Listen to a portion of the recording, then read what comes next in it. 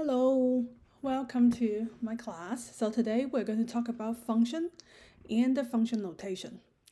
So function is a root for the relationship between an input and an output. So usually we say input is the independent variable and output is the dependent variable, in which each input value uniquely determines one output value. Oh, I'm missing the output.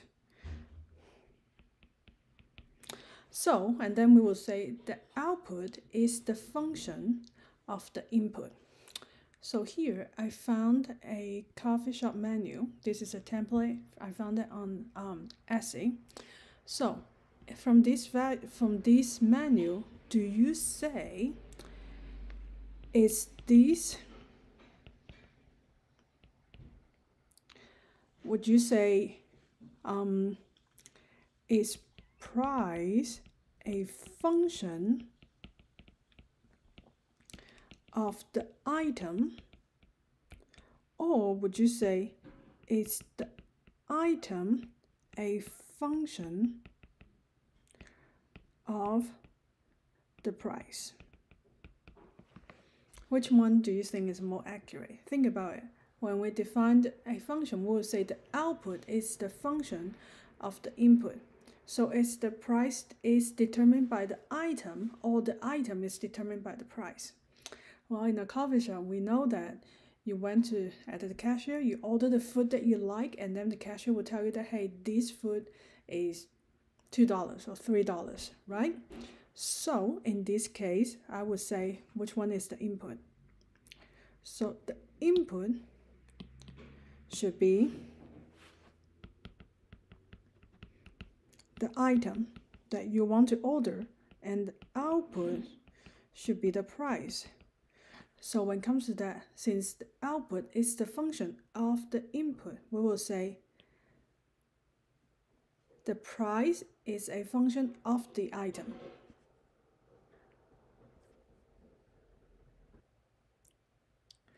So here's another examples. Consider that the bank account that you have, if you have a bank account, and then the bank account information. What will be the function? Is your balance a function of your bank account number, or the bank account number is a function? So, what would you say? Is your balance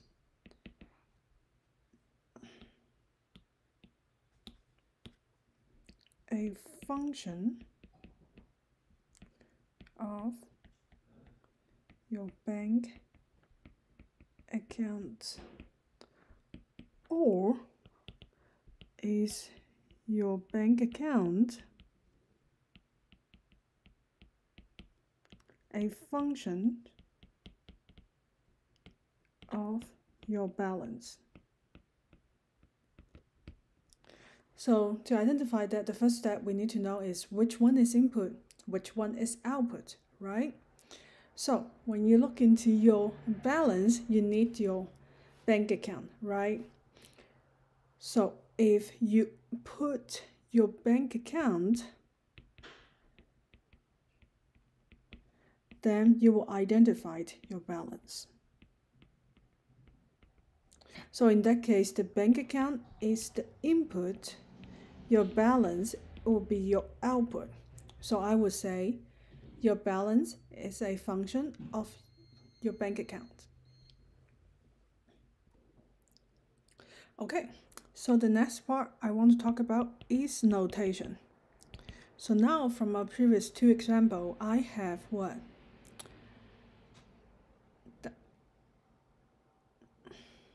The cover price, or the item. The price is a function of an item, or the other one would be your balance is a function of your bank account. So math is like you look at the sentences, you try to concise it and turn it into a math language. How would you do it? Well, first of all, instead of using the price, I will use P, right?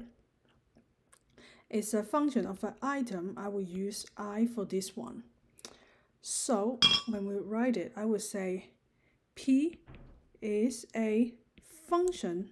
I will use F of I. Well, that still looks really complicated. So the easier to do is I can write it as P is, we learned that how to transfer algebraic expression is usually means equal sign, right? F of I. So that's how we represent the function. Okay, let's try the next one. Your balance, let's use B as balance, is a function of your bank account. Account, let's say account, you usually have your account is as a number, so we use the notation N. You can use different one, it doesn't matter. So to make it easier, we have B equals to F of N. So we usually use F to represent the function. So using that a lot, such as the height function, right? When you see you put in a name of a student and then your output would be their height. So you will have height is the function of someone's name. I'll use N. H represent height. Sometimes they want to make it even more easier. You just use H and N, and this is P and N, and this one would be P of I. I know it looks really complicated. If I write it something down, you will understand it totally.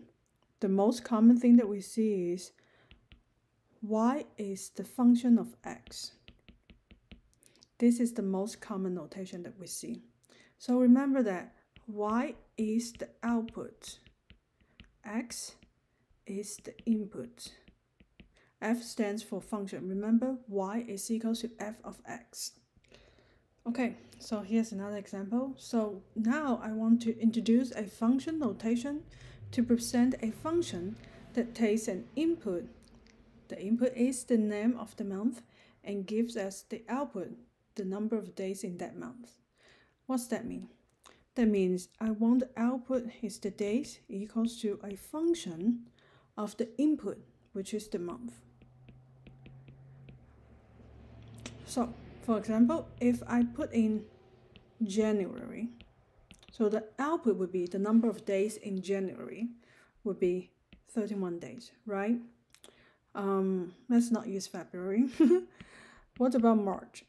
If my input is March, your output should be 31st as well. But if I put April, so your output should be 30th. And goes on, goes on, goes on. So this is the function notation. So there's another way to do it, which is the table as a function. Instead of writing it down, I can just use the month and then the days, the number of days in that month, which is our output. So month, we have 12 months, right? I'm not going to write all of it.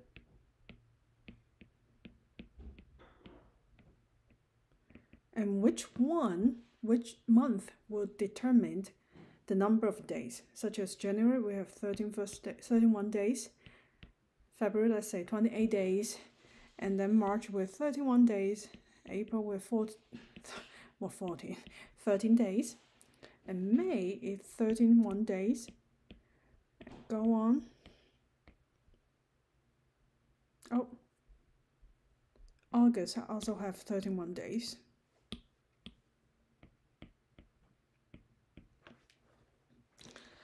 So yeah, that's another way to represent a function. Use a table. Sometimes, here is another example that I found online, which is the normal height for boys given by the age. This can also, we can write it down as a represent as a function. What would be the input? So the input should be the age of the boy, and the output would be the height of the boy. That's on average. For example, when you're 1 year old, the output would be what? The mean should be 13.6 centimeter. So the unit would be centimeter. And then when you're 2 years old, the average height would be 18.8 centimeter. When you're 3 years old, your average would be 19.5. And when you're 4 years old, you're 103. 1/10. When you're 6 years old, you will be 1/16, and go on and go on. So this is another example of a function. We convert this into a table.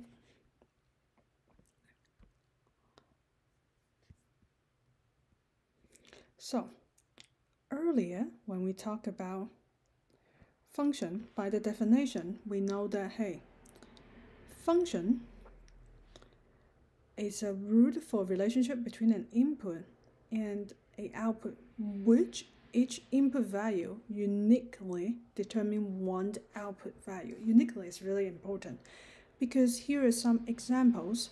I have input, output. Let's say input is 258, output is 136. Is this a function? Yes, this is a function because each input uniquely determined one output. Okay, now another example. I have input and output. Let's say input is -3, 0, 4, and output is 5, 1, 5. Is this a function? Okay, this is still a function even though these two outputs are the same. But it doesn't matter because each input uniquely determined one output. This is still a function. But now look at this example. So I have a -3, 0, 0, and then this is 5, 2, 1. So now take a look. These input determine uniquely one output. However, 0, they can determine by two output, right? Because the 0, if you put in an F0, they could equal to 2, or they could equals to 1, which means this is not uniquely, the output is not uniquely determined by the input. So I would say the third one, this one, is not a function.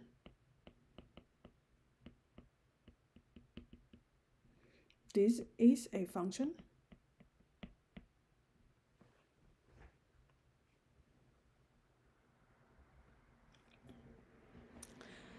So for the first and second table, each input corresponding to exactly one output. But the third table does not define as a function since the input value, 0, corresponding with two different output value. So this is really important. Please take a note about that. So the last part is how do we evaluate or solve the function. Okay, if I given you a table, I have and is a function and of q. And just make up random number. Let's say 1, 2, 3, 4, 5, 6, 7, and then the output would be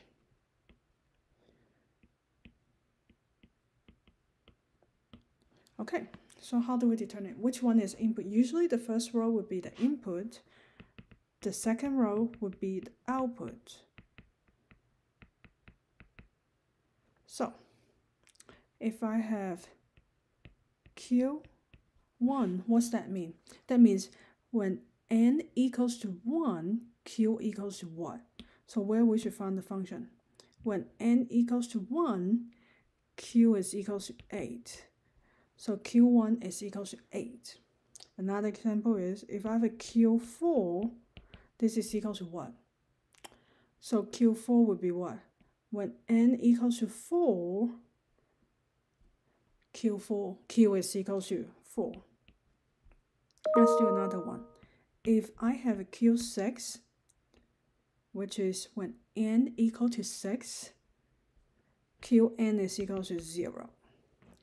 What about the opposite? If I tell you that, hey, if q equals to 5, n equals to what? I need you to solve it. So now we look at, let me use a different color. Let's use an orange. Let's say, okay, I have a q. Q is equal to 5, right? In here, I'm trying to find the value of n. So n is equal to 3. That means when q equals to 5, n has to equal to 3. Another one is, let's say, qn equals to -1. Qn equals to -1 means what? Let me use 6. 6 is easier. Just a little bit, not easier, it's more confusing. Should you look at here or this one, the triangle or the circle? Think about it. Not triangle, triangle or the circle, yes. Which one?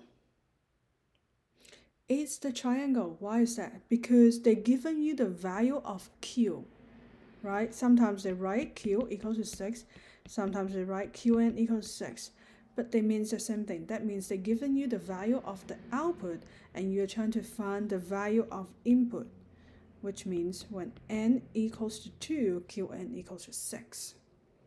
Another example is when qn equals to 3, which one should you find? Not this one, okay? Should be here. qn means when q equals to 3.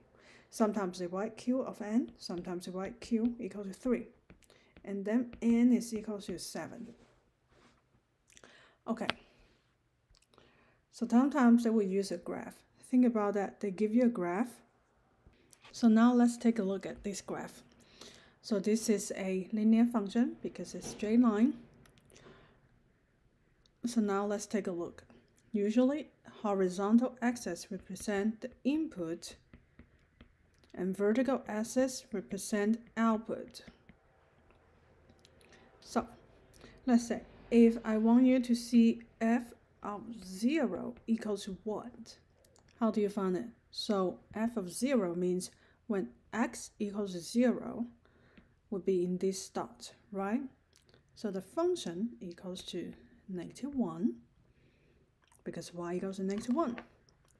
Another one would be if I ask you about f of -5, that means which dot? We're trying to find this one, right? When x equals to -5, the function equals to 1.